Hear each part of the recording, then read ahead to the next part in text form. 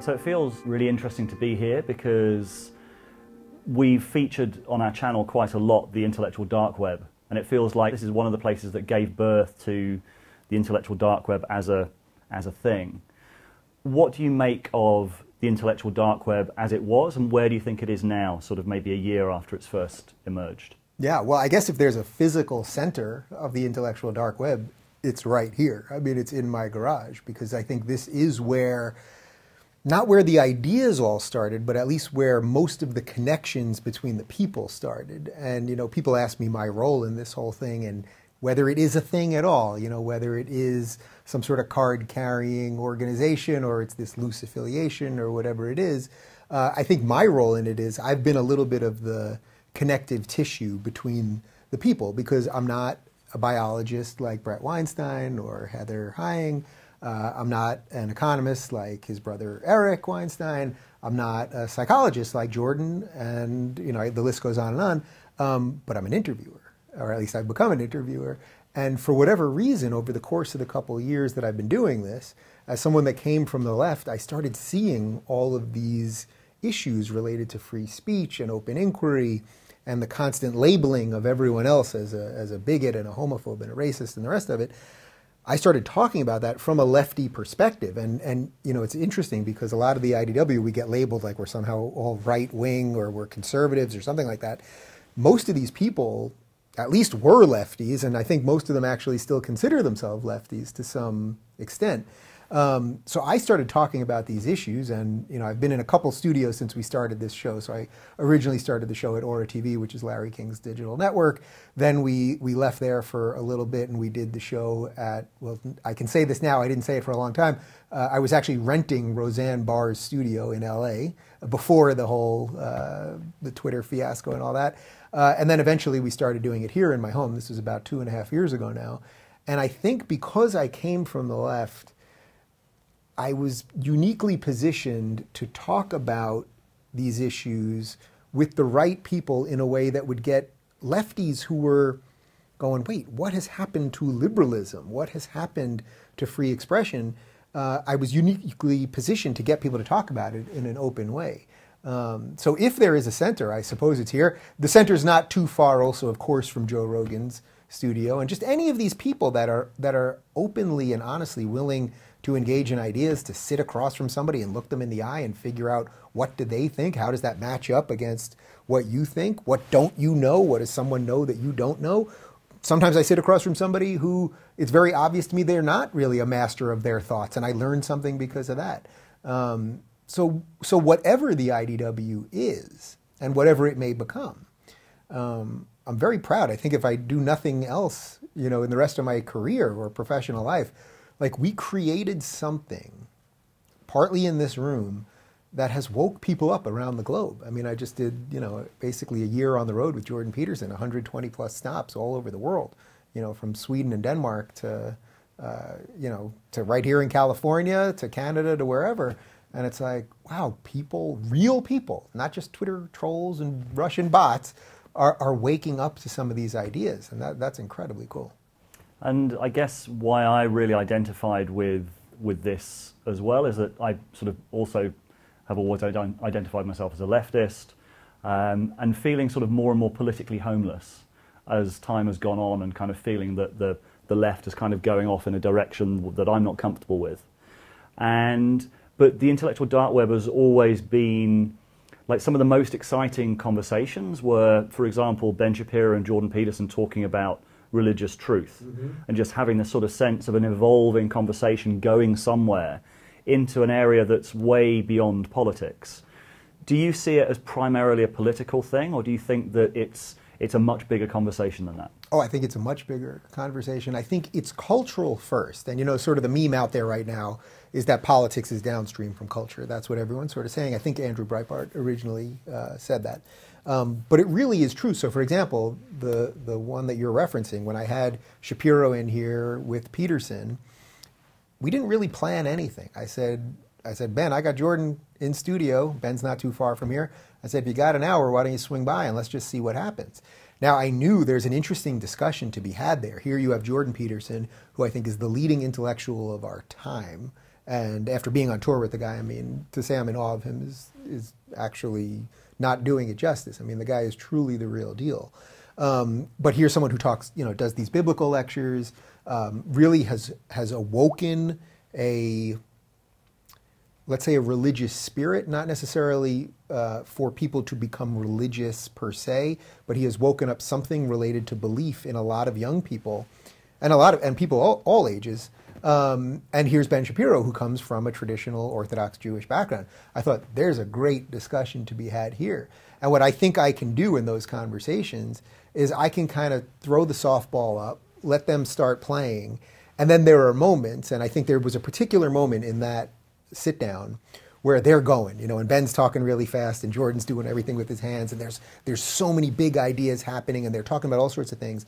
And there's a moment where I say, guys, we got to get this to a place where the average person can have a little more understanding.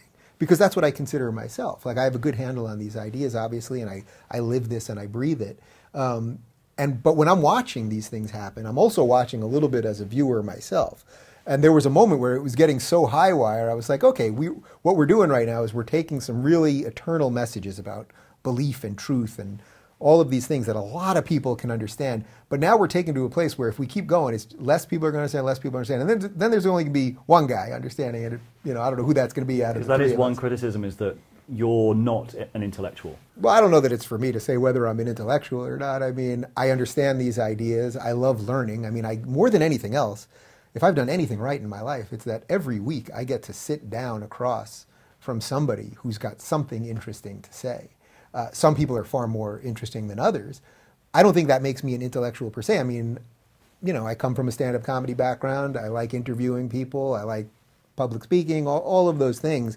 I don't think it really matters. I think there's a certain elite, like I'll see this where people will say, oh, well, you've got the psychologist and the Harvard-trained lawyer and the whatever, and it's like, and then there's Rubin, and it's like, all right, I am a piece of this. You know what I mean? Like, I would say a good basketball team, you can't have five Michael Jordans on the team. You need a guy that can set picks, and you need a guy that can pass, and a guy that can score and do all of those things. And you need a guy that comes off the bench. And I do think it's just my nature. I am a bit of a team player, generally speaking. So whether I'm an intellectual per se, or someone that has I would say, if anything, I mean, it's sort of uncomfortable to do so, but I would say, if anything, I think I'm a communicator of ideas. So not all of these ideas have all just magically appeared in my brain. The curator as well, probably. Yeah, I would say a communicator, and for the purposes of the show itself, the curator is the right way to describe it, because all I did when this show started was I started talking about what I was thinking. There's something wrong with the left. It's loosely related to free speech. Are there other ways that good, decent liberals can get their goals accomplished of, say, equality, gay marriage, things like that, that don't have to do with government intervention? And that opened me a little bit more to some libertarian views, and that really was how I was able to truly understand what classical liberalism is. And the fact that, even the phrase classical liberalism, that's even spoke of now, it has a little something to do with something that we did right here in this room. So I'm very proud of that. And whether I'm an intellectual or a guy that's sitting across from these people and curating some of these ideas or communicating some of these ideas or whatever that is, I don't even think that really matters. And it almost is not, it's just not for me to say. I'm really just doing what I think is right, and I'm thrilled to be part of whatever this is, really. And obviously this is happening in an American context. We're based in the UK, and I think probably about 50% of our audience is US. Mm-hmm. But it's really fascinating to see. So we're kind of exposed to the American conversation, but it feels like it's happening at so much of a fever pitch, mm-hmm. compared to how it is in the UK, even, where it's still, like with Brexit especially, it's still quite a kind of intense conversation. But there is something about the American polarization that just seems to be ramping up and up. And at the same time, the IDW originally was designed to be a sort of space beyond that polarization, mm-hmm. but it feels that that's a very difficult space to hold. Do you think it's even possible to hold that space in the US? So I think that's basically the key question, almost for every Western democracy right now, is whether the center or some version of a tolerant middle that can agree to disagree, can that hold? It's interesting because after being on the road and visiting all these countries in the last year, you know, I was in Ireland when the Brett Kavanaugh thing was happening, and the fact that so many people in Ireland, after a show, when I did my meet and greet, were asking me what I thought about Brett Kavanaugh, the Supreme Court Justice in the United States, I thought, something feels off to me here. Why would the average person in Ireland not only care about this, why would they even know about this? So in a weird way, I suppose the United States has almost exported a little bit of our craziness. But that's just the nature of the way time and information operate now. I mean, we're all walking around with devices that connect us to the world at right this second. You know what I mean? I could send out a tweet right now that would ruin my career, you know, cause all sorts of repercussions, and you guys, the whole thing. I mean, there's a lot of power in that, and also, I don't know that we've quite figured out how to grapple with that power.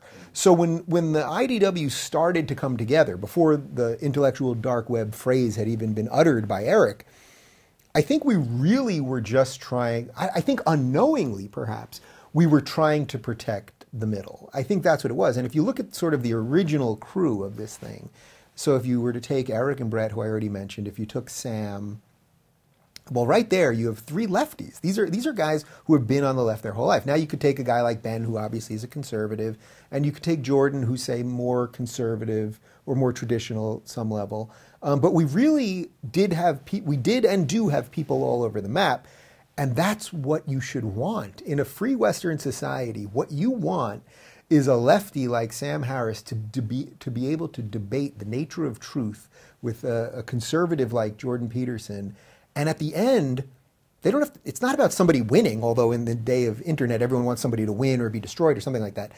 But it's not that somebody has to win. It's that they, two true intellectual powerhouses, got to debate. Not only have they done it on podcasts, but they've done it in front of live audiences, and they've done it in the UK in front of thousands and thousands of people.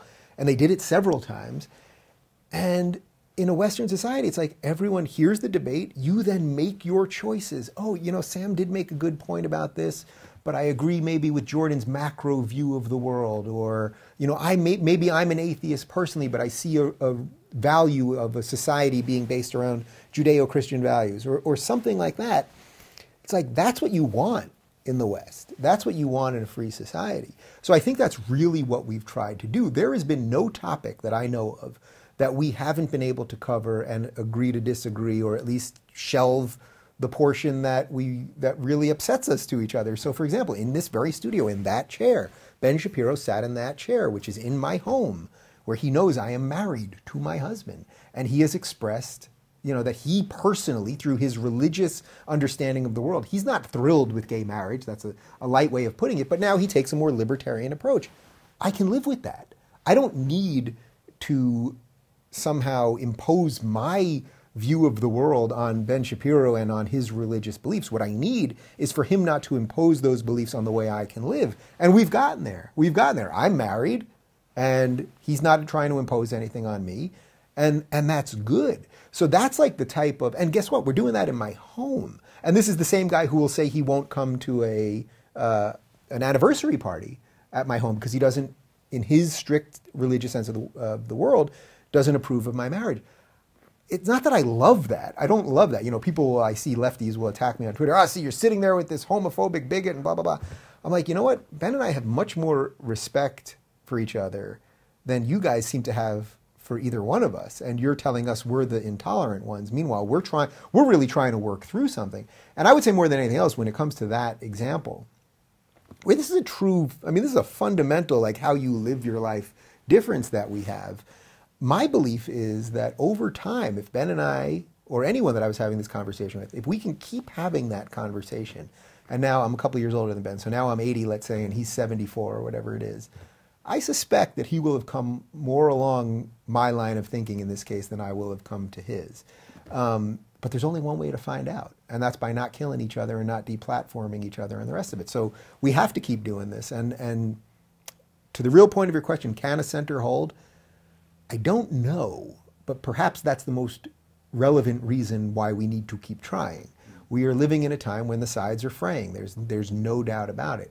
At the same time, what I would say is that perhaps the center, the sane center, I would say maybe that has shifted a little bit center-right right now, because I see something very rich happening on what I would call as the center-right. So sort of conservatives with a more libertarian bent, which I'm definitely seeing from young people. Then you've got classical liberals. You've got sort of the ex-lefties who are looking for refuge. And there's something really interesting happening on the center-right, and I see none of that on the left, or there is no center-left really anymore. There's a couple stragglers, but that's about it. So we have to keep fighting for that ability to agree to disagree. That's all you have in a free society, and I'll keep doing it. But your point about whether the centre can hold, I think that's the most key question. So on Rebel Wisdom, we don't really go down into the political level that often. Mm-hmm. We're much more interested in what's the meta conversation.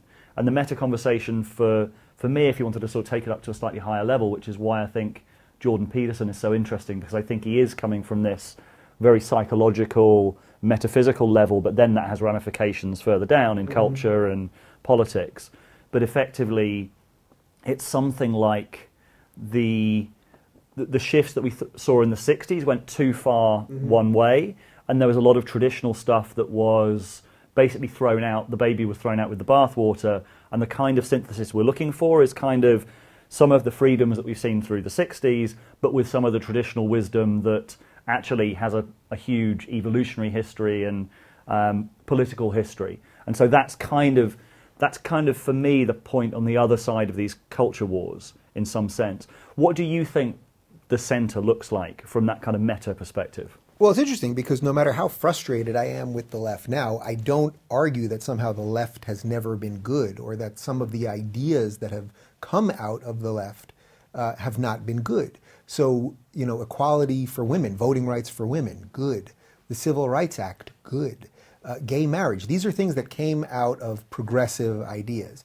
Now, all of those things, what did all of those things have in common? They all helped make people equal in that they had equal opportunity and they were equal under the law. That's all a Western society can guarantee you. I would say that's all any functioning free society can offer you, is absolute equal playing field. It doesn't mean you're born into the exact same circumstance. So some of us are born into rich families, some of us are born poor, some of us are born handicapped, some of us are born with great athletic skill. I mean, all of those things are not privileges per se. Those are just the natures of reality. So I acknowledge that there was a decent left, and it's not too long ago that that left existed. Now, what I would say on the right is right now, as I just said, because there is this interest, you know, you've got Trump people and neocons and never-Trumpers and libertarians and classical liberals. You have this really wide group of people who are all sort of agreeing to disagree right now. And I go to colleges and I get up, and I only get invited by conservatives and libertarians. I never get invited by Democrats or lefties or liberals or anything like that. And I give a different speech every time, but I would gladly go and talk to those people. I just don't get invited to them. Now you'd think, well, how does that make sense? You're gay married, you're pro-pot, you're pro-choice, you're against the death penalty, I'm for reforming the prison system, I believe in strong public education. I mean, these are all left, you know, thought of as lefty ideas, but because I talk about identity politics, I focus on free speech, I'm frustrated with the core of what leftism has become, I'm an apostate to those guys. So I would say the center now has shifted a little bit right. And if you have a basic understanding that what you're guaranteed, let's say in the United States, is the right to life, liberty, and the pursuit of happiness, then you're going to have to live in a society with people that you disagree with. I have no idea what my neighbor thinks politically. I just don't know. On either side of my house, I don't see these people that often. They seem like decent people, but I suspect we disagree on a whole slew of things. Well, they're welcome to do that. They can't do it on my property, but beyond that, they can do that. And I would much rather live in that society than a society that's forcing us all to think all the same things. So yes, we need, you know, Jordan talks about sort of a healthy tension between the right and the left. We do need some of that, but I would say right now, because what is happening on the left has become so toxic, that free thought is really being crushed and destroyed. And if you dare go against any of those things, look, I just gave you my lefty cred. Is there anyone on the left that will tolerate me? No. I mean, it just isn't. Now, there may be an individual person. Brett Weinstein still thinks of himself on the left. He's nice to me. But I mean, in terms of the institutional version of the left, there is nobody. So I'm very happy to keep talking to these conservatives that maybe 5 years ago I thought were the bad guys, or these people on the right, because they seem very open. And let's keep enriching that and see what happens. And if the center ends up becoming a little more right than maybe I wanted 10 years ago, all right, you don't get everything exactly as you wanted, but I think that would be the space for the most freedom to be able to flourish. And the intellectual dark web, as first conceived, was a sort of alternative sense-making framework. It's kind of the naming of a lot of alternative media, and it feels, especially with maybe the Covington thing this year, that the mainstream, and probably the Mueller report as well, the mainstream media is kind of hemorrhaging credibility at a faster and faster rate. And in a way, the naming of the IDW was kind of the coming to fruition of a new alternative media. Yeah. And what it feels to me that's happened since, I'm thinking specifically of, for example, Joe Rogan's interview with Jack Dorsey. He got more pushback than I've seen him ever get from his audience for not holding Jack to account. And this is really interesting. It feels like over the last year, some of the expectations of the mainstream media are now being applied to the alternative media. Like that now, like it's kind of flipped in a way, but with that flipping comes some kind of new responsibility. Absolutely. Does that make sense? Not only does that make sense, I mean, I think that actually is the reality of what's going on here. Look, first off, when we talk about the mainstream media, we all use phrases that are sort of blanket phrases to talk about small things. So I don't say everyone in the mainstream media is horrible, but by and large, most of what the mainstream media offers us is some version of propaganda. And we see this over and over again. And we're now, between the Covington story, between the Jussie Smollett story, between the Mueller report, between all of these things, you start realizing, why are things always framed through this sort of leftist social justice prism, or that, anyone that's conservative is default the bad guy, or that Trump must have been a Russian operative. I mean, the Trump-Russia thing is one of the most interesting ones, because I've had plenty of people on this show that have been vehemently against Trump from the beginning, say Sam Harris, who's been one of his biggest critics. I've had people who have, they like some of the things he says and then criticize him on others, say Ben Shapiro. And I've had people who are supporters of his, like Scott Adams. And that's why I wasn't that surprised when the election happened, because I had been listening to people from all over the place. I had Mike Cernovich on, and I got a ton of crap for it. But I thought, where is a Trump supporter that maybe can explain a little bit of the gestalt of what's going on here? And Cernovich was a published author, and this was before he became sort of, I don't know if he's quite a household name, but an internet household name, let's say. And I thought, let me talk to somebody who kind of gets it. So when the election day rolled around and I was on Joe Rogan, I think I was either on the day before the election or maybe the day of the election, I kept saying, it's very possible Trump could win, because I had been hearing those conversations. But if you had only been listening to mainstream media, you wouldn't have gotten any of that. So I would say, look, I'm not happy that we're watching mainstream media fail. If mainstream media would just be, I tweet this all the time, if mainstream media would just be a little bit better, then there would be less need for all of what we're doing. If they would be willing to have some honest conversations, if they would be willing to talk about policy without labeling half the country deplorable or racist. And what about the extra responsibility that places onto the alternative? Well, so then what that does is, well, okay, so we have mainstream media kind of crumbling, and then suddenly there were these voices on YouTube, mostly on YouTube, but now through podcasts, who started having real conversations. So for example, the first version of the Rubin Report, where we did a straight up interview, it's only about 3.5 years ago now. It was September of 2015, and I had Sam Harris on, and we were there to clean up some of the mess around all of the things people had been saying about him, and it all started with that Ben Affleck gross and racist line. And we finished the show, and we sat there for about an hour and a half, and I thought, wow, we just did something important. It felt important and real and honest and relevant to me, where I never saw any of that anymore. You could even look at CNN, when they got rid of Larry King. I really think, Larry's now a friend and a mentor, and the fact that he thinks I'm even remotely decent at this is incredible. But I don't think it's a coincidence that when CNN got rid of Larry King, whose show, by the way, was either #1 or #2 show on the network, but they wanted to go younger, I don't think it's a coincidence that CNN started to crumble. Because whatever you thought of Larry, and I loved him and love him now, he was having real conversations. Now, maybe you didn't like the way he interviewed or this or that, but he was basically a trusted, decent human being who was having real conversations. And once he disappeared, they replaced him with Piers Morgan, and then that failed. Then the last little bits of remnants of trust in cable news basically just eroded. And then that spread then into network news, and then I think it spread into the BuzzFeed, HuffPo, Vox, Monster, whatever you want to call that. So yes, there is an odd amount of pressure on us now, which is weird because I'm not a journalist. I'm an interviewer. I do the best I can. I don't lie to my audience. I will flub things now and again. I try to correct myself when we do.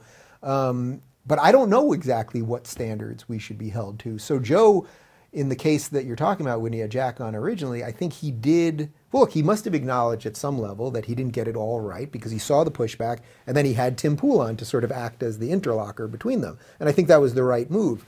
But should Joe be held to the standards of if he was on CNN and doing that show? I don't know exactly. But he is by his audience. I mean, that's the key. Right, so if you're held by your audience, so that's good. If you're held by your audience as opposed to the mob, I guess that's the distinction that we have to make, that there's an ever-moving, amorphous mob coming for everybody all the time. The second you say something that doesn't sound right to them, or if they can selectively edit something you say to make it sound like something you didn't say, or anything else, then the mob will come for you. Being held to account by your audience is good. So if I brought someone in here and really dropped the ball relative to some question that I should have got to or some follow-up I should have had, sometimes people will tweet at me or will email me and say, I wish you would have asked this person that or that.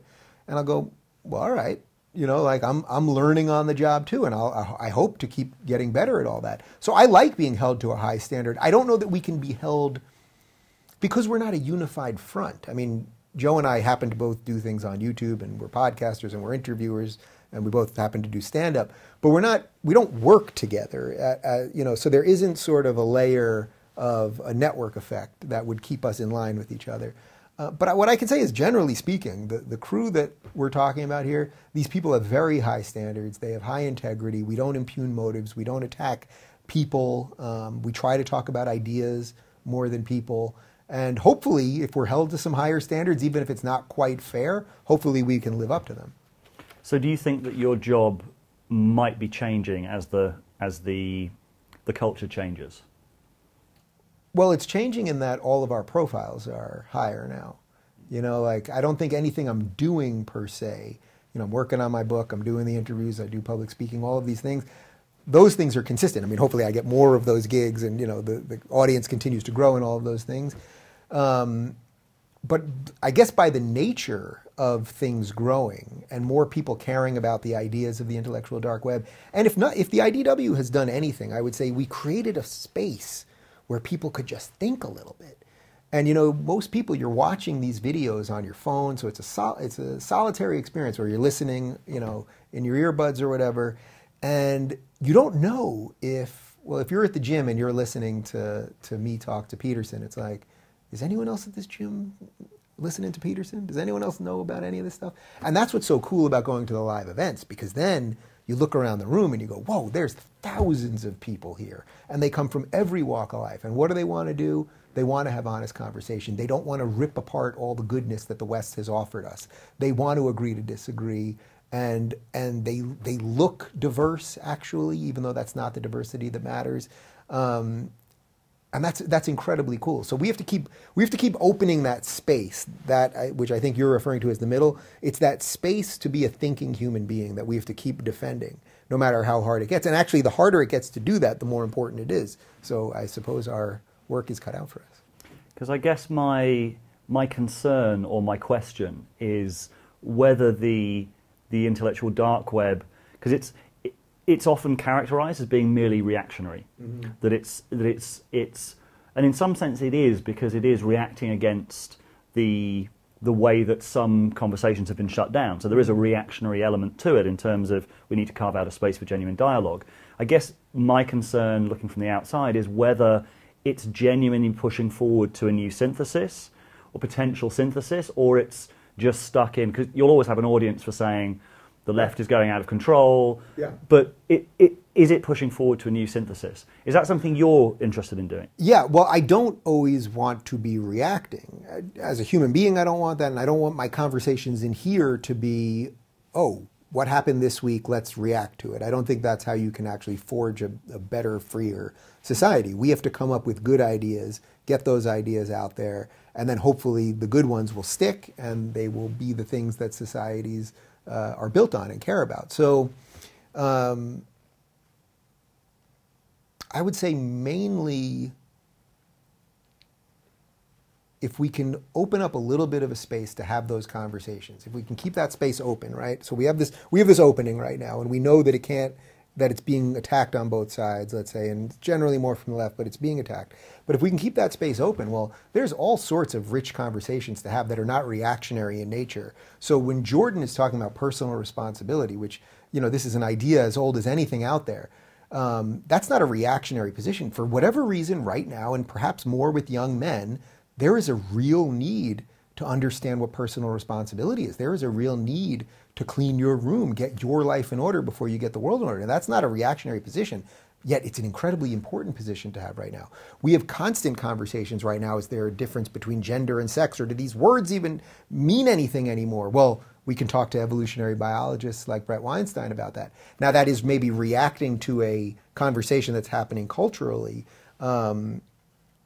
But yes, we have to figure out, beyond just talking about these things, is this a political movement? Is it a political party? Is this a road show? Is this a podcast network or a TV network or a cable news network? Or is it nothing? Are we just a bunch of bounty hunters that are all, and I don't mean bounty hunters in that we're all searching for bounty. I mean that we're just a loosely affiliated group of people doing our own thing, who occasionally come together and people like seeing us together. I mean, maybe that is what it is, actually. We're going to agree and disagree on things. I think there's also advantages to not being that tightly associated with each other in case one person gets taken down. Yet at the same time, there's strength in numbers. So, there are advantages to being grouped together as well. But we'll see. But I would say the IDW is good at this. It's good. I don't think we've all sat there and been like, all right, well, this is what this thing is, and that's what it's going to be, and we're going to go get it. It's more that it's evolving as we're evolving with time. And also, we live in an extremely tumultuous time right now, especially our political system, our media system. All of these things seem to be shaking right now. And we're trying to navigate through and, again, hold that little space where people can stay in there and come along with us. And then I think whatever it's supposed to be, maybe Ben's supposed to run for office, and, Brett's supposed to start a university, and, Joe's supposed to get a TV show, and, we'll all go on our merry way. But hopefully if we can hold this thing, society won't spin off into the oblivion. Because there's a sense with a lot of the people in the IDW, and I'd say Jordan does this kind of as well as anyone, like there's a self-reflectiveness to it. I remember at the end of one of your recent Rubin Report shows, I think it was the one with Eric, Jordan, and Ben Shapiro, perhaps. You had you all reflected on which criticism you thought were kind of valid. And I think you said something about political PTSD, which is something that Brett and Eric have talked about. Could you explain? Yeah, well, so the reason I asked the question at the end of that interview with it was Eric, Jordan, and Ben, was, we had done some pretty heavy idea lifting during the hour and a half of that, and I thought, well, what could I ask them that's a little bit different, a little more personal, because people do want to know who we are. And I can truly tell you that this whole crew, what you're seeing on camera with these guys aren't actors. I mean, there are some people you sit down with, and privately they're very shy or very quiet or whatever. Then the camera goes on and they just light up. These guys, it's the same thing. When we go out to dinner, it's the exact same conversations, exact same interactions with each other, all sorts of stuff. But I had been thinking about it about myself, that have I missed something? Do I have a blind spot here? Am I overestimating what postmodernism is doing to the left? Is there more of a threat on the right than I'm acknowledging? I really was thinking that for myself, and I thought, well, who better to talk about that with and question that with than this crew? So for myself, I talked that maybe I have some level of political PTSD because I was part of the left. I now see how they treat me and anyone who holds virtually or somewhat similar ideas as me. I would say, interestingly, Brett, who you referenced there, who was the first one to say to me, Dave, maybe you have some version of political PTSD. I suspect if we were to sit down with Brett right now, he would probably be a lot closer to where I am than where he was then, because he's now only being treated horribly by the left. As a matter of fact, when I do stand-up now, I do about an hour stand-up, and then I bring one of the IDW crew, and I've brought Jordan, I've brought Christina, I brought both of the Weinsteins, a couple other people, and most of my audience now leans conservative. I usually do a little fun poll, I try to figure out where everyone's at, and now you get Brett going up there, and he talks about being a progressive, and guess what? They applaud him, and they like him. Now, he knows he can't go anywhere and get applauded by progressives, so maybe I have a little political PTSD, but I would say it's also a bit of just reality. So I like asking questions like that. Ben, Jordan, do you have a blind spot? And are you aware of it? And if it's that blind, I guess you wouldn't know about it. But that's how it also shows a little bit of the human part of this, because we're people too. I guess you're criticized more than anyone else because of your biography. That saying, I'm a liberal who's seen that the left has gone too far, and some of the criticisms are saying that that's some kind of an act, I guess, or is. So my question, I guess, is first, can you see that is quite a powerful story? Like in a way, the concerns or the cynicism towards it is partly because that's a very powerful story in itself. Well, I suppose it's a powerful story because any story about evolution, a personal evolution, is what a story is. I mean, every movie is about a character evolving. You start somewhere and you end up somewhere else. So I suppose that's a powerful human story. But if the implication somehow is that I've somehow planned this or something like that, it actually couldn't be further from the truth. I mean, the true truth is, and you can watch, I mean, I would say anyone that really believes this, if you want to spend the time, you can watch my direct messages and my interviews when I started waking up to this stuff. Watch my shows in fall of 2015, before Trump was elected, and you can hear me saying, I'm a lefty. Guys, what's going on here? We've got to stop labeling everybody. We can't call everyone a Nazi because then when the real Nazis come, you won't even know that we're painting ourselves into an intellectual corner. We've got to be better at this. As a matter of fact, when I did the PragerU video, which was titled Why I Left the Left, I never said the phrase that I left the left. That was never uttered by me, either in this room nor in that video. And when the video went up that morning, I was laying in bed and I got a notification. And I was pissed because I was like, wait a minute, I'm still on the left. And it's important that the left has counter voices because the whole problem here is that it's become a movement of groupthink. Now, I quickly realized within an hour that the video was going so viral that it was going to be okay. But can I honestly say I'm part of the left anymore? Of course not. Now, if some of these guys, if Sam and Brett and Eric perhaps or whoever else want to say they are, I don't begrudge them that. They should identify however they think they should. But for me personally, I don't know that anyone in this space has been more open about their evolution than I have. I think that's partly why people care about what I do, because they've watched me learn, they've watched me change, they've watched me actually institute, everyone talks about free speech and everyone talks about tolerance and all of these things, but I think people have actually seen me not only experience it, but express it. And that's scary to a lot of people. So the people that criticize me, well, first off, you're welcome to criticize me. No one's above criticism. That's fine. But the truth is they just don't really want me talking about these ideas. They don't want their Achilles heel to be exposed. And that's the problem. I mean, there are a million shows on cable news and everywhere else where you can watch lefties and progressives talk about all sorts of things. I created a little bit of space here where often we criticize the left, although that's not really the purpose of the show. It's I'll talk to anyone that's interesting. But we happen to focus on that. And what do they hate? They hate an apostate more than anything else, because this monster that we're fighting, it does not want anyone to be free. It is an authoritarian monster. It wants to tell you how to think about everything. And that's why if you were to take all of the lefty things right now that are out there, I could tell you that I'm for a good portion of them. But once you pick one that you're on the outside for, you're really in trouble. And then because of the ridiculousness of identity politics, well, if you're gay and against those things, now you're really a sellout. Or if you're black and against those things, now you're really an Uncle Tom. or something else. So I don't mind the criticism, because I think if you're doing anything that's real and honest, you're going to get criticism. You know, I find some of the criticism boring. It's just these trolls, you know, all day long.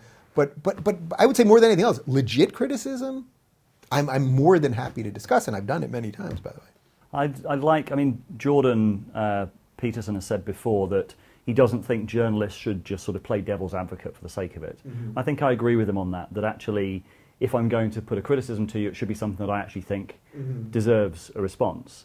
And I do think a lot of the criticisms of you are not true. They're badly intentioned, and I think you're right in the terms of being an apostate. That is something that people really riles people. But even Sam Harris has said in the past that he thinks that you might have been captured by your audience. And I feel that as well, just in the pieces that we're putting out. Like, YouTube has a certain bias, and I can feel, it's something that Eric had said, that the members of the IDW are free because they are independent of kind of organizations. I don't actually buy that, because there's a huge pull in terms of the audience, in terms of what they want. What do you think of that criticism by Sam? Well, I know that was in an article in something or other. I forget what it was in. Look, I suppose at some level, everyone that has an audience could have some level of audience capture. So I'm sure I could say that about anybody. Could I tell you that Jordan maybe has some level of audience capture? Does Ben have some? Look, Ben's audience loves it when he destroys a leftist on a college campus. So is that something that he might do more of, even if he doesn't think it's the most high intellectual work he could do? Perhaps. If Sam makes some joke about religion, is that going to get atheists to laugh? Probably. So we could all play that game. So without getting into the real nitty-gritty of that, I would say, look, if I cared about audience capture to the point where I wanted this just to be about garnering a bigger audience to make more money and that sort of thing, I mean, look at the way we treat our YouTube channel. I mean, anyone watching this could go look, and we don't do clickbait. We intentionally do things that I know are going to get us less views, which will ultimately get us less subscribers, but we treat the channel and the material that we put out the same way I treat the conversations here. So audience capture, I don't know, I really don't know what that means. I don't know how I don't know how I could be more honest with my audience than I am being. When I don't know something, I am willing to admit that, and I'm willing to explore certain ideas. So I think, yeah, there's no way that can be answered that I think really can give a very satisfying answer, other than I am truly doing what I think is right. If people want to watch, if they want to support, they can. Can I tell you that there's no level of audience capture that I subconsciously can't even explain? Or the political PTSD you talked about before, that you're kind of more focused on the left. Well, of course I'm more focused on the left. I believe that the modern left, that the postmodern leftists, which now have taken over academia, which have taken over the media, which have taken over the political establishment of the Democrats, I believe that is, without question, the biggest threat to individual freedom, to liberty, and to human prosperity that exists. That is far bigger a threat than I think Donald Trump is, or even could be. I think it's a far bigger threat than the alt-right or whatever that is. I think this idea, not this group of ideas based in a competing set of interests, where we have to put black people here and gay people here and Muslim people here and trans people here, and this ridiculous system, that will turn neighbor against neighbor. It will do that. You will be walking down the street, you will see your neighbor walking his dog, and you will go, oh, he's a cisgendered white man, he has privilege, I should treat him this way. Ah, here's a intersectional black disabled lesbian, she should get this. It's the most psychotic set of ideas that could ever be assembled, and it is a threat now. It has actually become a threat to the left. So if having political PTSD is that I criticize the thing that I think is the most dangerous to Western society and to human freedom, then I gladly have PTSD, I would say. We all focus on certain things. Also, the funny part of this is no one focuses on this in the mainstream.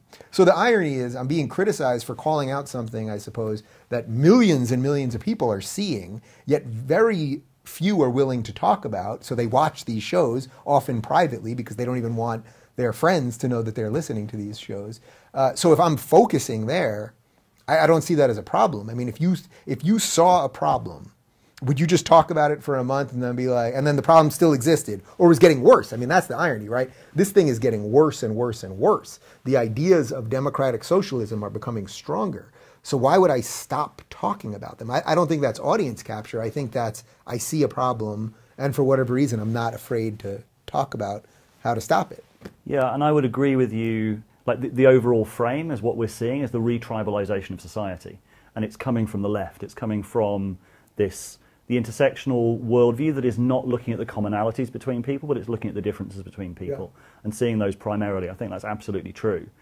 I guess my genuine concern is, and I've also been, on our channel, we've been a little bit critical of Jordan Peterson as well, because I think sometimes his relentless focus and the kind of clear reactivity he can have around this stuff can actually be more polarizing than it would need to be sometimes, and that it can be.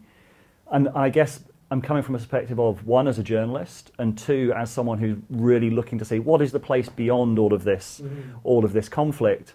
The criticisms that I've seen of you that I think have some validity is sometimes you draw this. You talk about a new centre evolving, but you draw that new centre around some people that I would consider on the right, like Stefan Molyneux, for example. Well, I've never said that Stefan Molyneux's in the new centre. Really? Have you ever heard me say that? I thought you had. No, I've never said that. No. But people, well, so this is one of the things that people do. But for example, another example would be the Katie Hopkins interview. Yeah. And Katie Hopkins, I mean, I know Katie Hopkins pretty well, coming from the UK. Yeah. And the way that interview was framed was that she was sort of being shut down in a politically correct way. But the actual article that she wrote was calling for gunboats to be used against migrants and compared them to cockroaches.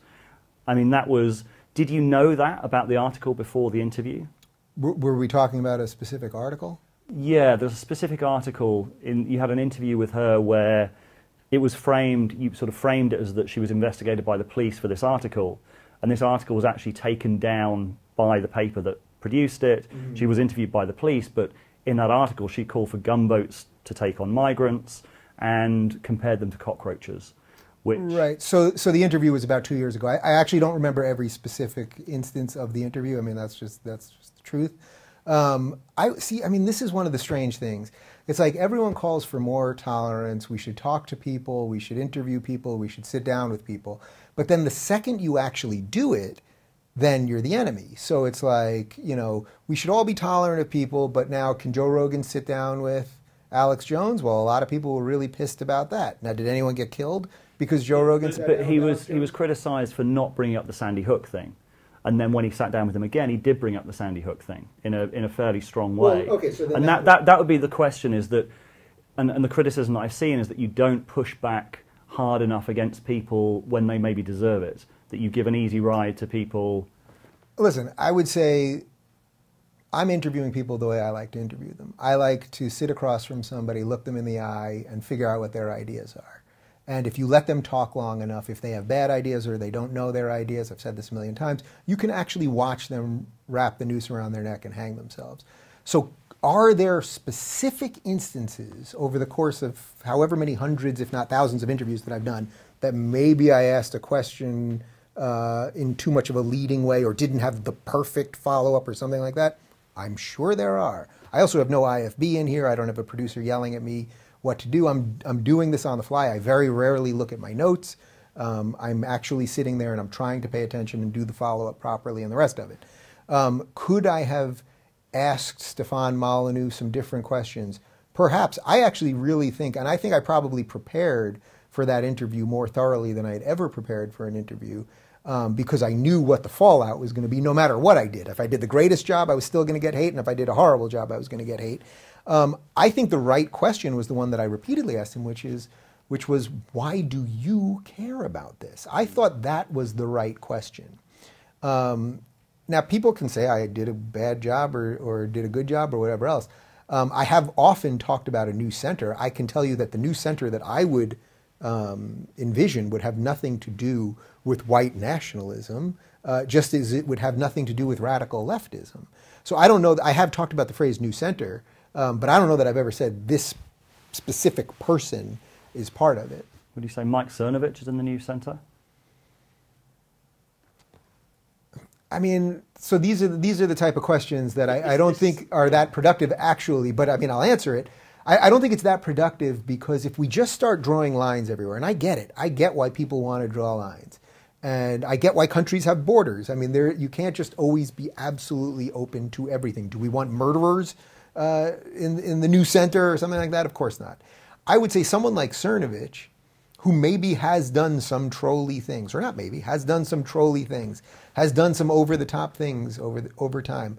He was also part of the machine that broke the fake news monster that we've been talking about. It attacked radical leftism in a certain way that perhaps the IDW couldn't do, because we talk about things in a really decent way and a respectful way, and not everyone always responds to that. So somebody like Milo, I would view as a necessary piece of all of this, because Milo went in there and in his fabulous, over-the-top, ridiculous way, also had an incredibly sharp mind, and he blew up things, and we were able to put some of those pieces back together. So I would say some of those people are necessary. I would also say that Cernovich has really evolved, and I would say in the last year, I think he's extremely, I would say not moderated himself, but I think he's becoming something, I think, much more rich or something in the last year or so.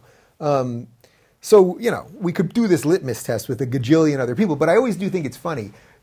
People will only ask me this about people on the right, right? So you can ask me, well, is Stefan Molyneux in the IDW? Is Cernovich in the New Center? But no one will say, anyone, no one will come, there's no left that's too far left to be considered. I've never heard that question once. And even if I was to ask you that right now, I'm guessing you can't even come up with somebody, because that's just sort of the nature of it. So, yeah, if we live in a free society, you're going to have to interact with some people that maybe you don't love. And maybe over time, if you do it honestly, you might actually be able to wake them up to some good ideas.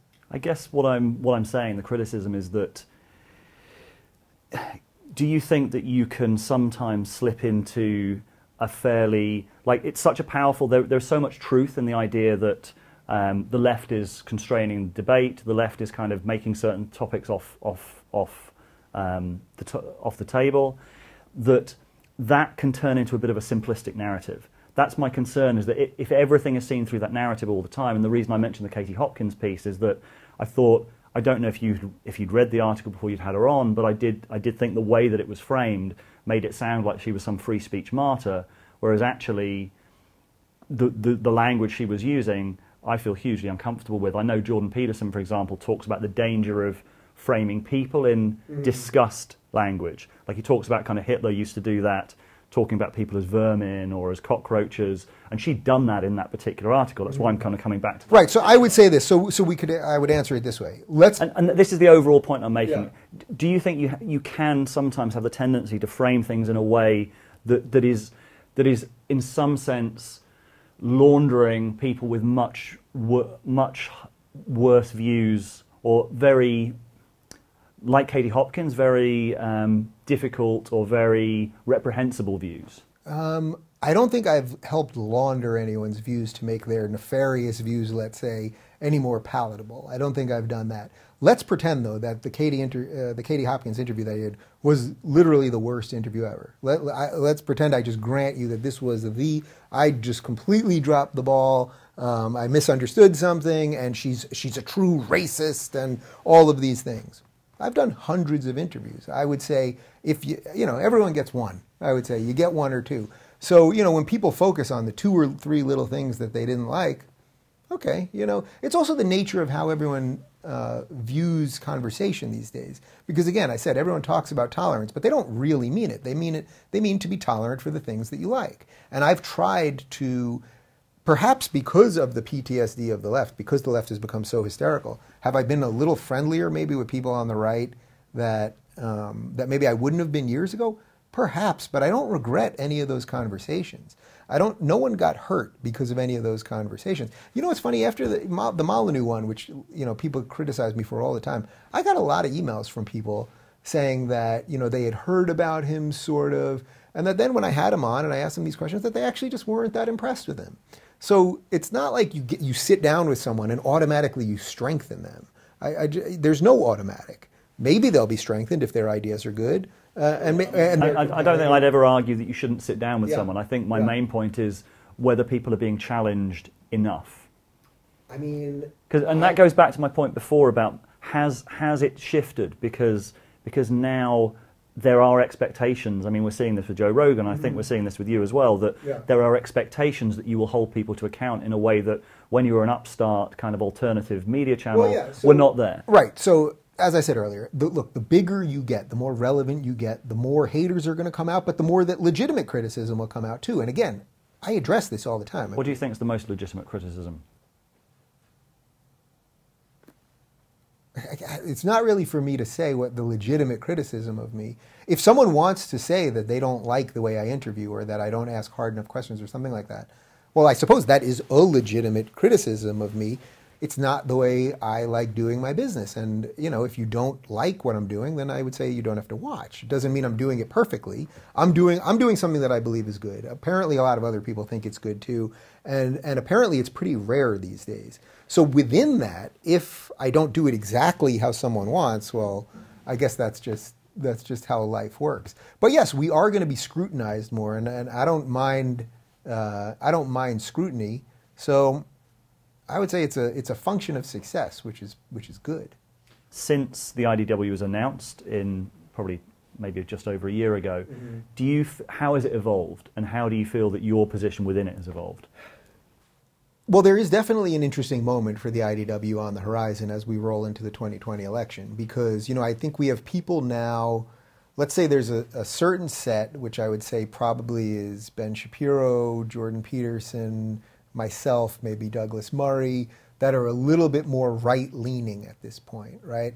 And then there's the other side, which would say is the Weinstein brothers and Sam and a couple other people that are maybe a little more left-leaning. Now, what's going to happen is, I think, as we roll towards the election of 2020, it's fairly obvious to me that the left, for all intents and purposes, and I don't mean every leftist, obviously, but the apparatus of the left and the media and the political establishment, they've bought into the socialist democrat view of the world. They've bought into this postmodern view of the world.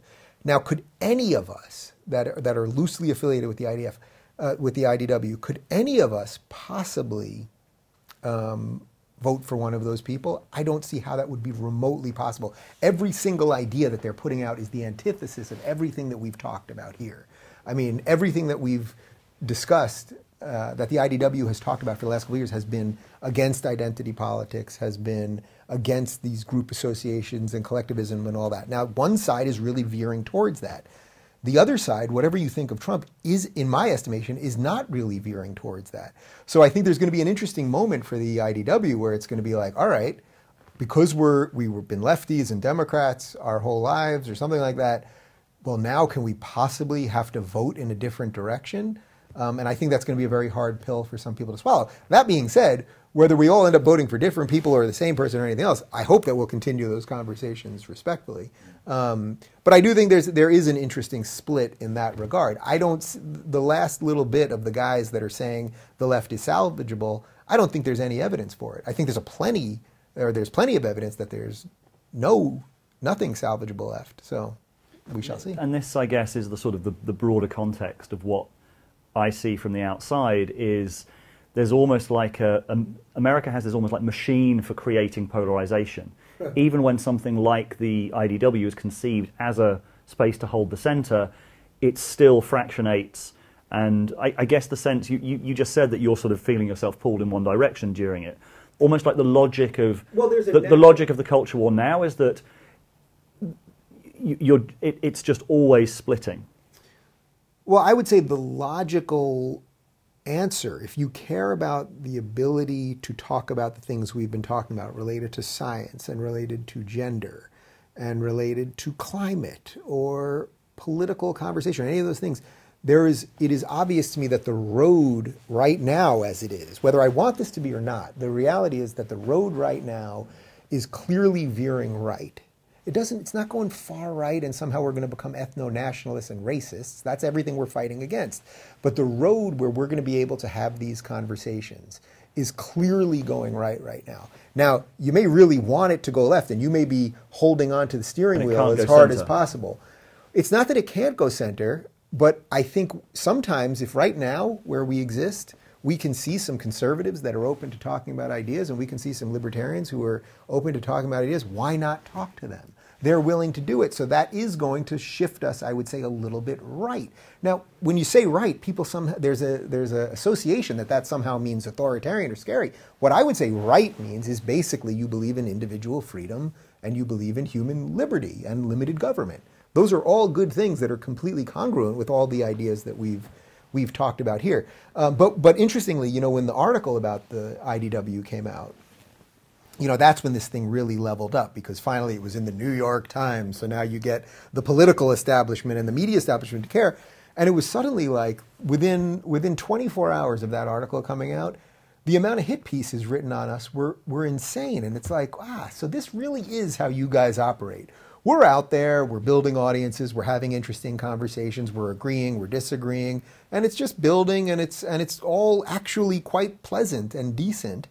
Then we get in the New York Times, and next thing you know, all of the usual suspects start coming out of the woodwork, and you know, we're racists, and it's a group of white men, and all of this nonsense. And it's like all you guys really do is just react to things that are different than you. You're proving our point. Yeah, I guess that's my central point, is that the paradox of the IDW is that let's create a space beyond polarization immediately in the American context becomes polarizing itself almost straight away. So I would say that's probably a commentary more on just American political establishment or sort of media establishment more than the IDW itself.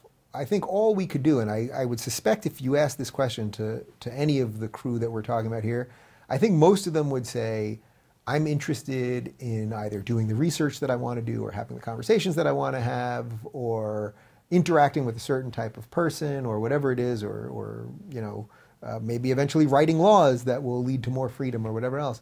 And that's it. But I would say in the broad sense, what is that? Can that exist forever?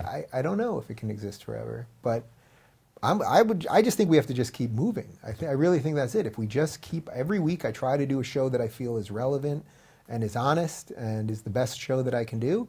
And I think that has worth to people. And, you know, if in 5 years from now there's 20 other people that are doing this better than me, I'll find something else to do.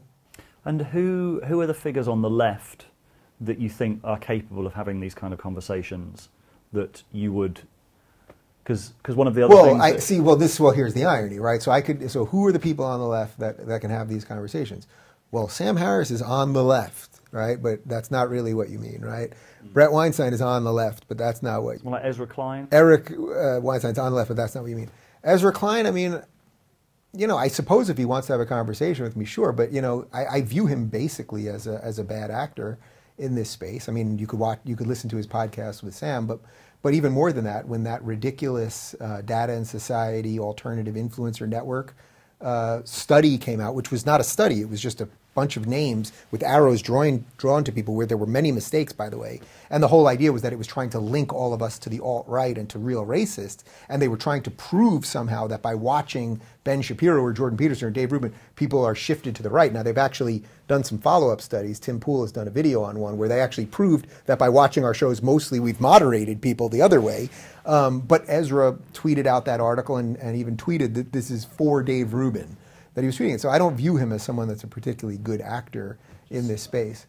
You mentioned the Alternative Influencer Report. That's the Becca Lewis report, I think. Yeah. It was really interesting reading that, how they seem to focus on you more than just about anyone else in that report. Yeah. Why do you think that is? Well, I think as an interviewer, I'm going to sit down with the most people. Now, Brett Weinstein, for example, may sit down with some of us, but it's not his job to sit down with people. So as an interviewer, I'm going to sit down with people. And as I've said many times, look, Larry King, who again, this is my mentor and I think is the best interviewer of all time. In his heyday, so picture 1991 CNN primetime, Monday, Magic Johnson, Tuesday, the cast of Friends, Wednesday, Desmond Tutu, Thursday, Bill Clinton, Friday, Jack Hanna, the animal guy. Did anyone think he endorsed all of these views or liked all of these people? No, nobody. You would have to be out of your mind to think that. Somehow now, if you sit down with someone, in 91 that was okay. Now in 2019, if you sit down with someone, you obviously love them and endorse all their views. It's actually completely bananas. I think that perhaps I'm most focused on in that Data and Society report, partly because I'm an interviewer, but also in a weird way, and this is I don't even think I've ever said this before, and I don't take any great pleasure in this, I'm the biggest threat to these people. I have walked away from the left and survived. I have no desire anymore to reform them. They can go and do their thing. What I see is a rich, decent, basically honest and open center-right that I think could truly be a good future for America. And I'm willing to go there and do that. And I never get hate from them. They can agree to disagree. They keep inviting me places where I tell them my differences with them. And I go to college gigs, to conservative events, and I go, if you've got a disagreement, come up first. And guess what? We always do it respectfully and shake hands at the end. So in a weird way, I'm a threat to them because I've shown my life experience, which is not audience capture. It's who I am. My life experience has shown you can escape and you will be okay. And that is the last thing they want to show because leftism has become, as Peter Boghossian said on this show, it has become a secular religion. It has all of the markings of religion, except there's no redemption narrative, especially if you're a straight white man. So they can't just have somebody walking away and living to tell the story. So, you know, if they want to attack me for it, it's okay. Dave Rubin, thank you very much. It's been fun.